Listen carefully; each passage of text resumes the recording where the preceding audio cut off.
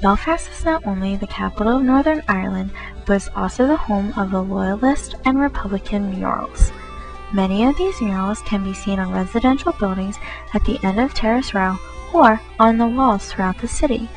Many residents feel they can relate to the violence happening in Iraq. Therefore, there are international murals that depict the war in America and about President Bush. Other murals relate to the troubles between the Loyalist and Republican parties. The troubles were between the late 1960s to 1998. Throughout the troubles, both sides painted large murals on buildings. Many murals show paramilitary groups such as the Irish Republican Army or the Ulster Volunteer Force. The murals also show tribute to those who participated in the hunger strikes.